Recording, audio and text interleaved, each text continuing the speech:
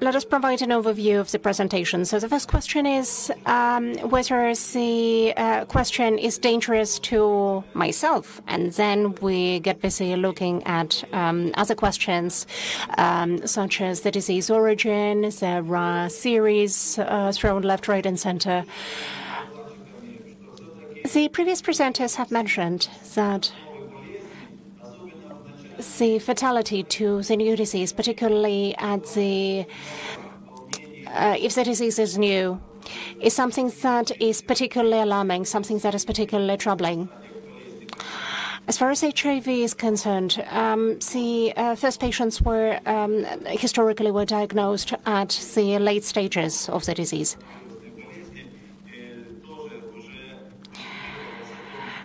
The dependence of, as far as the coronavirus is concerned, we need to understand how we are dealing with asymptomatic patients in aging groups, and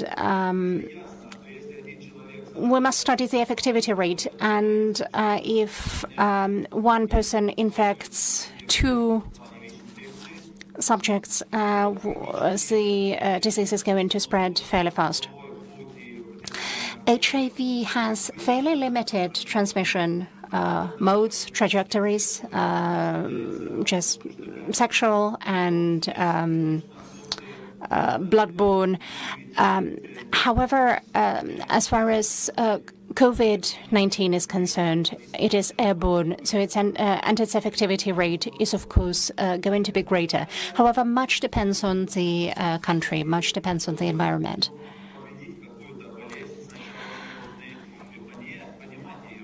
To control a disease, we need to understand it. We need to be able to diagnose it.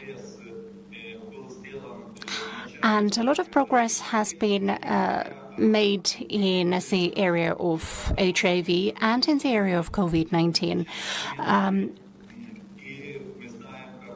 Diagnostic methods were developed quite rapidly.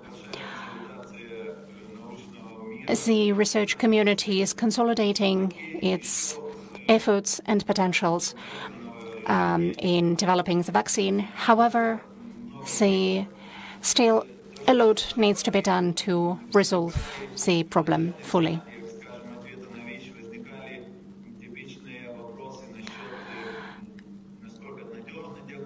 Early research of HIV looked at at how good the diagnostic methods were. A lot of worries were about false positive and false negative results. And the same issues persist in COVID diagnosis. We understand that PGR methods are the best at the early stages, antibody methods at the later stages, and of course, in a number of cases, there are maybe unnecessary debates about the possible uses of different diagnostic methods, which should be used when.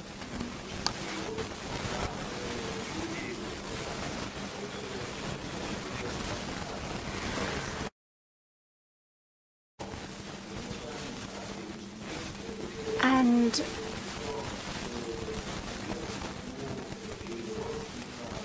before one can identify as a COVID-infected person their relatives, their friends, people tend to see COVID-19 as a far-fetched problem, something that is not directly relevant to them.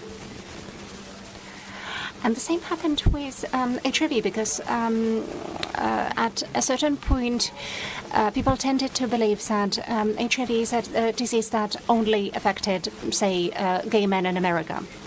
But no, not really. And the same applies to COVID-19. At the early stages of the epidemic, we tended to associate this disease with China. We used to believe that China is far away and it's never going to get to Europe. But the Italian scenario showed that the virus can spread really quickly. The media response was often described as hype, sensationalism. So the terrifying news about COVID-19 that was spread by the media was distrusted to just as much an extent as HIV. So in our media, for example, journalists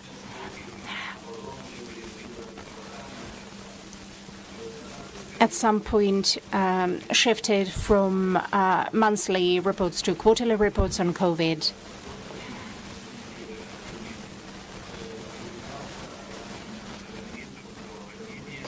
But in the early stages of the disease, the Minister of Health announced the number of COVID patients daily at briefings, at press conferences. And it is very important how you relate, how you present the news to society, to the wider community. Stigma questions were fairly important because, as far as HIV patients were concerned, they were very often castigated for promiscuity, for homosexuality, for drug use, and there was a lot of victim blaming. So they got the disease, serves them right. And the same thing applied to COVID. Many people believed that COVID was only contracted by wealthy people who can afford to travel to Italy.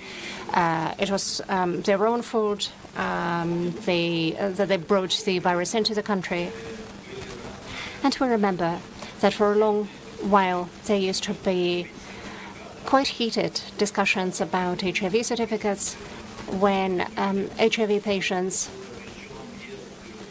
were not allowed to enter a number of countries, but then the situation gradually changed. And similar discussions are ongoing about COVID passports.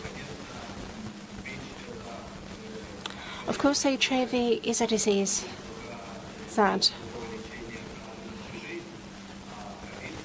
is incurable. It's a lifelong disease. COVID, on the other hand,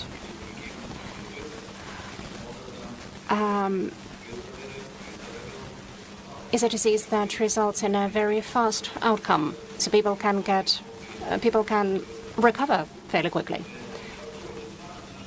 and travel to a different country. So the media content has changed from absolutely terrifying to more productive, to recommendations targeted at different groups of the population. There was a lot of confusion about HIV and about COVID. At some point, the people refused to believe that condoms could actually protect against HIV. Because the virus is so small, they thought it could penetrate through the membrane. The same applies to COVID. For HIV, we're talking about protected sex rather than safe sex. There is no 100% guarantee of protection. And I see a parallel with the current discussion about masks and their protective potential against COVID. So many patients believed that the mask should be worn by COVID-infected people only, etc., etc. And this created a lot of errors. It created a lot of misunderstanding. But when we change our public messages too quickly, this very often results in the loss of trust in the media and politicians. And of course, a lot of social aspects are at play here.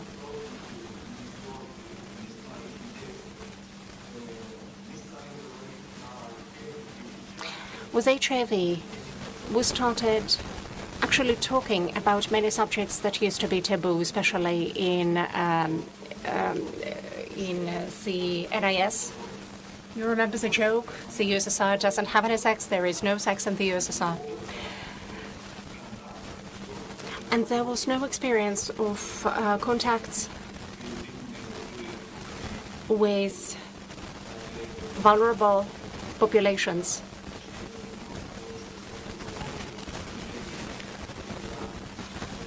Harm reduction was an entirely new philosophy back in those days.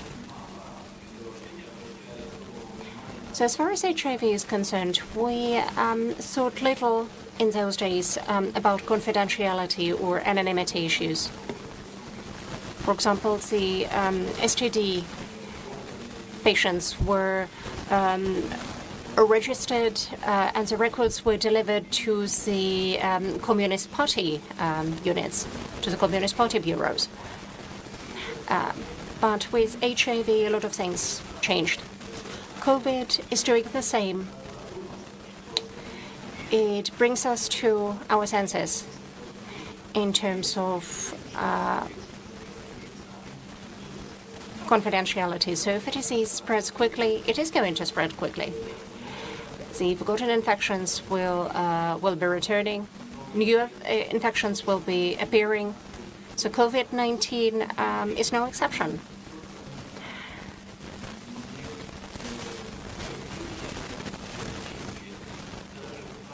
And of course, collective action is needed, even for STD or diseases that are transmitted through drug injections. It isn't enough to recommend to the patient to change their behavioral practices. We need to change the behaviors of large groups of people. We need larger behavioral interventions. As far as testing is concerned, to practice target group testing, we need to reach out to those groups that are particularly vulnerable to the disease. You don't go looking for HIV or COVID in wild boars in the forest. But with HIV, to make testing really effective, we needed to reach out to hard-to-contact groups, to vulnerable groups, unstable groups, and then unstable groups. With COVID, it's the same. So first we only tested symptomatic patients. But then it became clearer that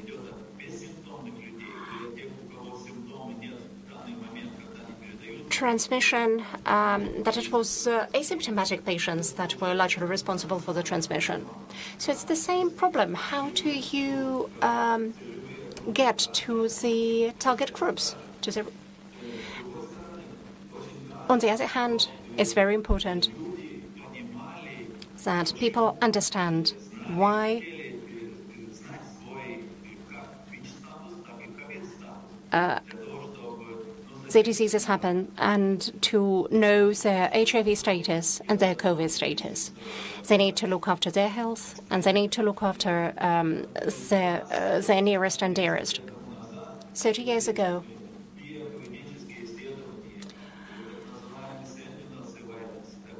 the so-called sentinel surveillance studies were a new intervention, and we needed to develop the strategies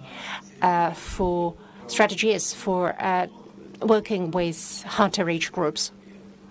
We needed to diagnose them, and we needed to cover them with prevention interventions. With COVID-19, it's the same. It is fairly difficult to identify the COVID-19 infected patients if they are asymptomatic and they can transmit the virus unknowingly. However, if there are some measures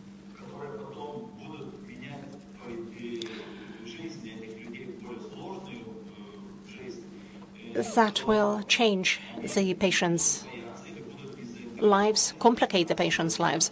They will not be interested in finding out about their COVID-19 status. If HIV patients are legally persecuted for intentionally infecting another person,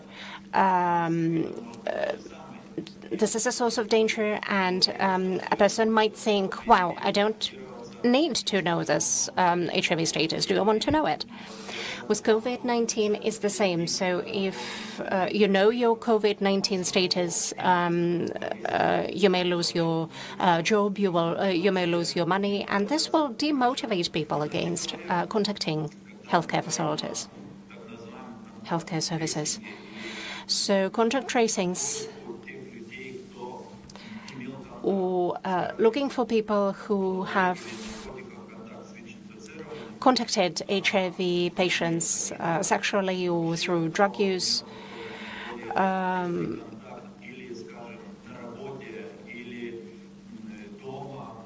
is one thing. But as far as COVID-19 is concerned, it's difficult to understand which contacts a patient might have had, a COVID patient might have had in hospital or in extra-hospital facilities.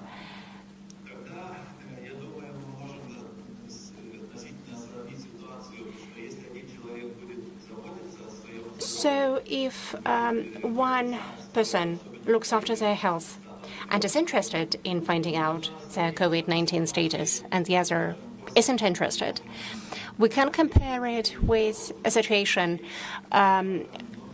whereby a swimming pool has separate lanes for patients who pee in the swimming pool, and for swimmers who pee in the swimming pool, and for swimmers who don't. And that will only create the superficial effect of doing everything right. However, if most of the people, if the majority of the people do not adhere to our messages, to our recommendations and guidelines, our interventions will not be effective. And let us remember how we used to believe that HIV patients shouldn't have sex, they shouldn't take drugs. But as far as COVID is concerned, at the early stage, when the virus started spreading in China, it was difficult to suggest even that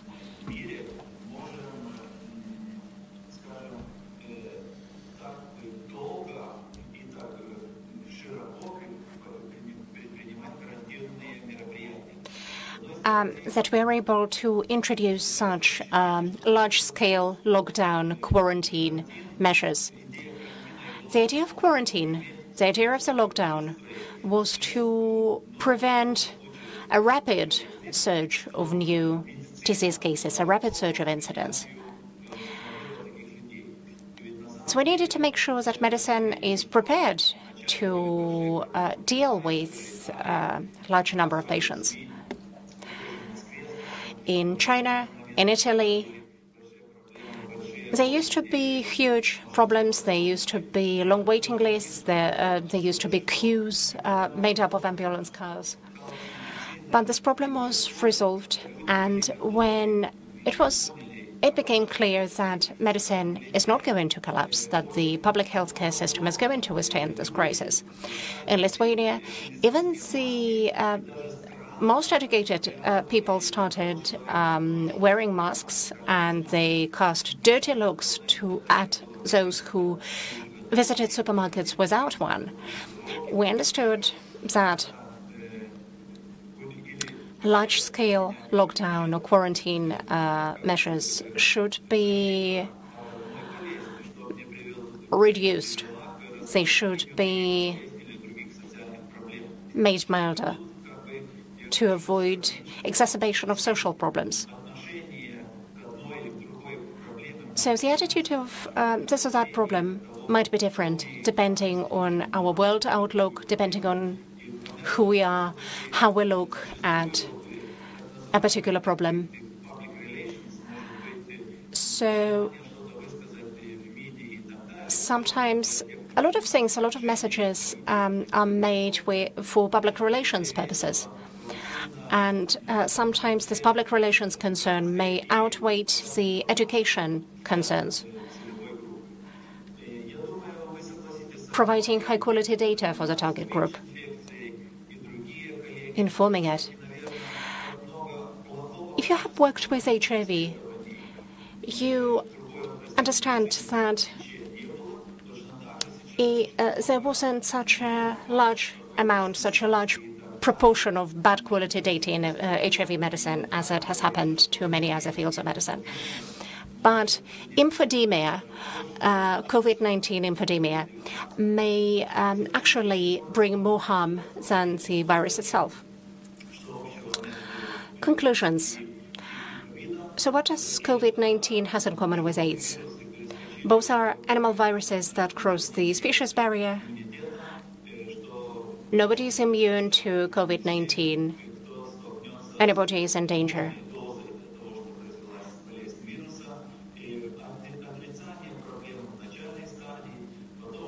In the early stage of the epidemic, there was a large amount of denial. However, gradually, the attitude to the problem changed, and we began to understand, step by step, that both infections make it important to reach out to the highest risk groups.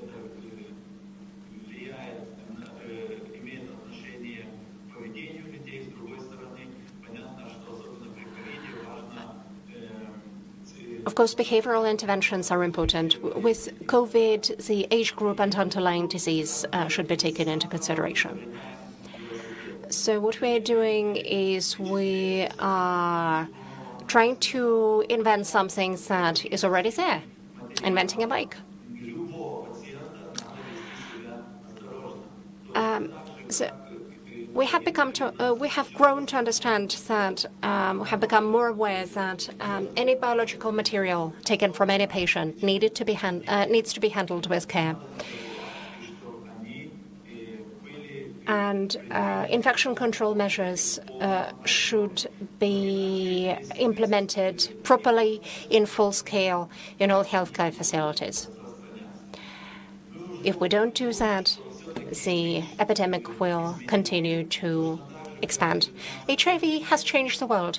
COVID-19 is changing the world, and the world will be changing until a vaccine can be found. We won't be able to return to our life before COVID, life as we knew it before COVID-19. And it's quite important to understand that only a targeted response will help us achieve the effective response to the epidemic.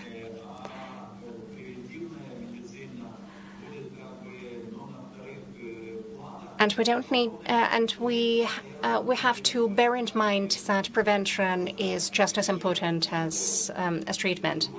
If we don't, we won't be able to catch up. We won't be able to keep abreast with the epidemic development. In politics, it is easy to be wise after the event. But no matter how you behave, people will still criticize you.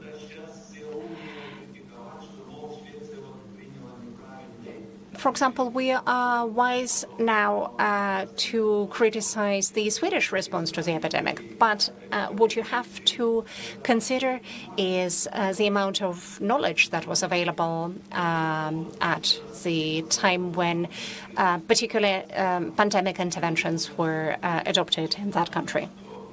So thank you for giving me the opportunity to attend your Congress. And it is very crucial for scientists, for researchers within the medical profession to be able to suggest, to be able to discuss what needs to be done.